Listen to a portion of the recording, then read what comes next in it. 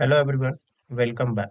In this video, I am going to show you how you can download and install MongoDB server and MongoDB Compass in your Windows system. So let's start.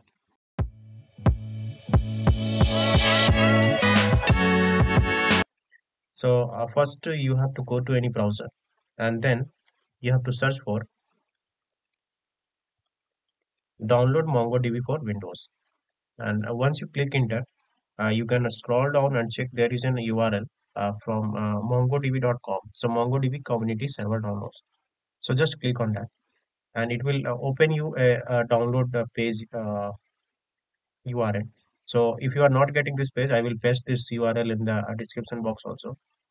So if you scroll down here, you can see MongoDB Community Edition. So we have multiple editions, Enterprise Community. So we will go with the Community Edition. So here MongoDB Community Edition and here MongoDB Community Server.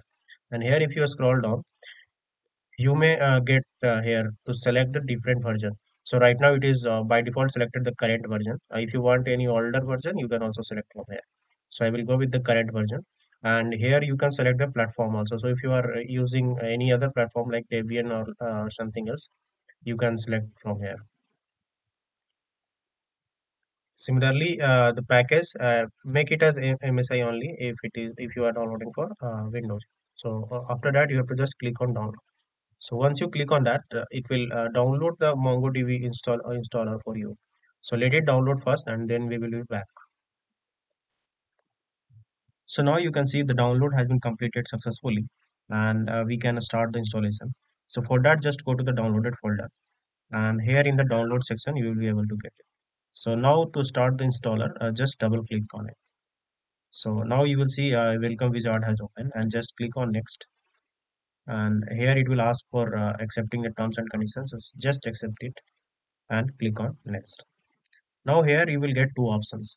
Either you have to install it completely, or some custom things you wanted to install. So just click on complete, and then it will come to this window. Here it is asking for install MongoDB as a service. So if you wanted to install, just keep it selected. I think I would preferably suggest you to keep it selected only. So it will add this service name itself. And now you can see there are two things, data directory and log directory. So this is the location where your data will be saved, and this is the location where any log of related to MongoDB will be saved here. So just keep everything as like default selected here and just click on next. Now once you click on next, here you will get another option whether you wanted to install MongoDB also or not. So select this also if you wanted to install MongoDB Compass also, and then click on next. So after that you will get an install option, so click on that, and then you can see the installation is getting started. But before that it will ask you a pop-up to allow system to like install it. So just click on yes if you got like that, and then you can see it is starting the installation, and let it complete first. I'm minimizing other window, and it is copying something and installing it. So let it complete first, then I can be back. So now you can see the download installation has been completed successfully, and you can finish it here. And once you finish it, like the MongoDB Compass will open it directly. So you can click on start, and you will be able to see all the like UI here. But we will check it first. We will check how we can run the script through a command prompt. So for that, you have to just go to any CMD, search for CMD here, and open any command prompt. And then here you need to type MongoD hyphen hyphen version. But if you type that, you can see it is still showing MongoD is not recognized. That means you like the path variable, environment variable is not set in your system. So you have to first set the environment path variable, and then you will be able to see the exact version here, and then only MongoDB will work for you. So for that, just close this command prompt, and then go to the installation location. So you can go inside any drive, C drive, and here go inside program files, and then you will see MongoDB here.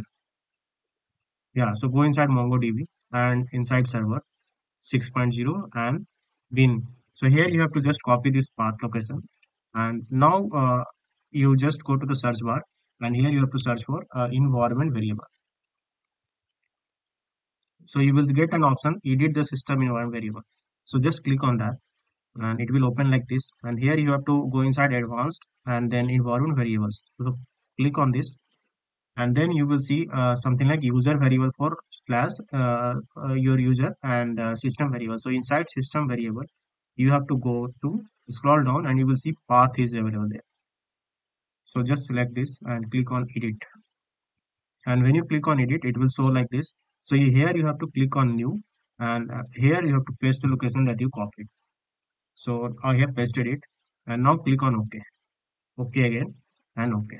So now you have set the environment variable correctly, and now you need to open any new command prompt. So again, open a command prompt, and here search for like type MongoDB hyphen version. So now you can see the database version is showing correctly. So in this way, like we can see the installation is success now, and now we will see how we can use it using the command line and using the MongoDB Compass. So to start the server, we have to run the command MongoDB, and then you have to click enter.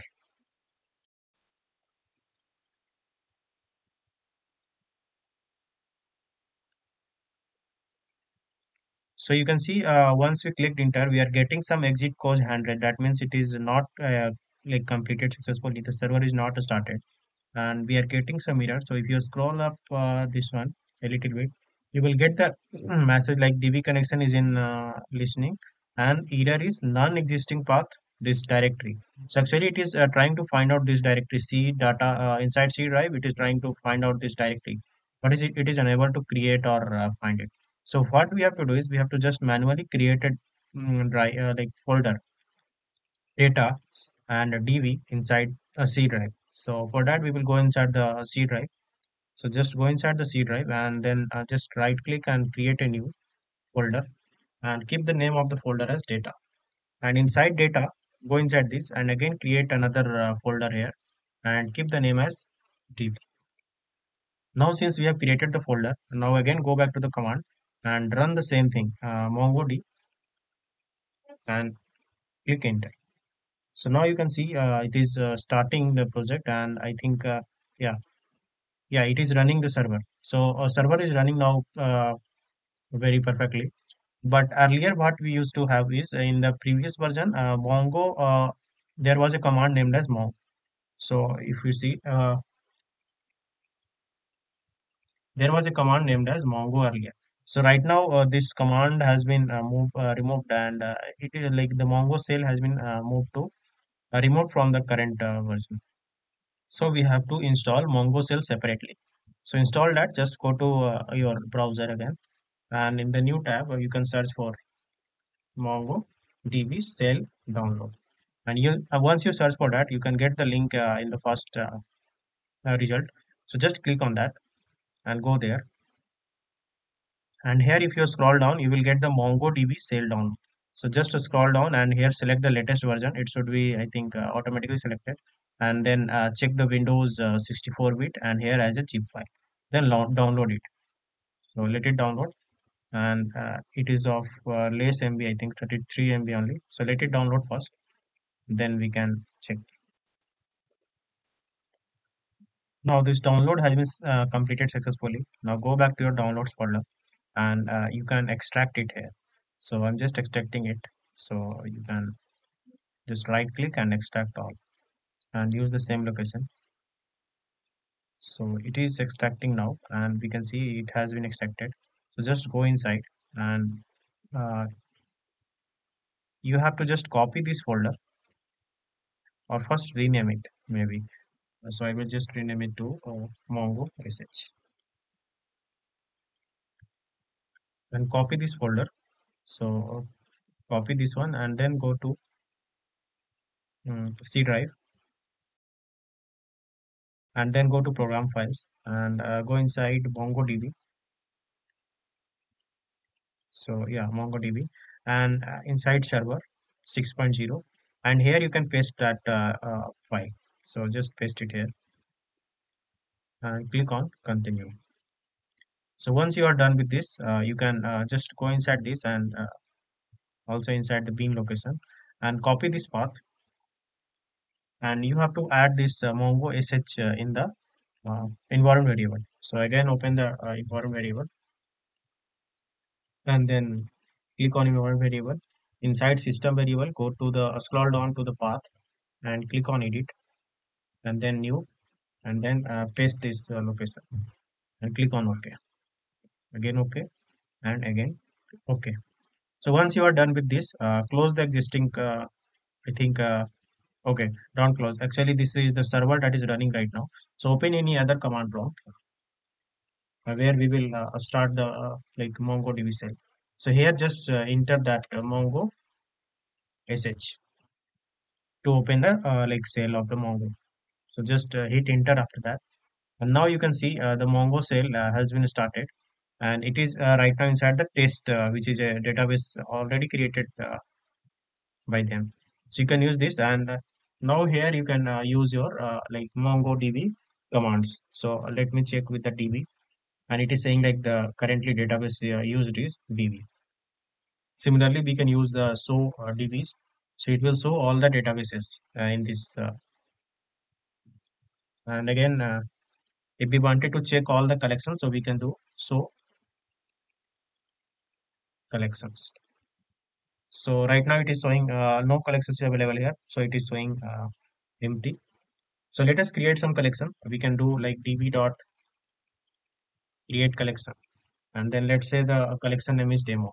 So we are creating a collection with the name demo, and now it is saying okay one. That means the collection has been created. So if we check the collections now, so we can enter the command show collections and hit enter. Then we are getting like this demo collection has been created. Okay. So how can we create like insert some data into this collection? So let us try to inserting some data. So for that we can use the command db dot and the collection name that is demo dot, and let's insert. So what data you wanted to insert? Let's say we are trying to insert into demo ID, which is 1234, and demo name demo by bitter code about, and let's say mongo db installation.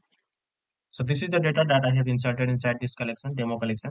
And if I hit enter now, so it is saying acknowledge true. That means this thing is inserted into the collection. Now, how can we check whether it is available inside this collection or not? So to read that, we can use the command db dot the like collection name that is demo that dot and then find.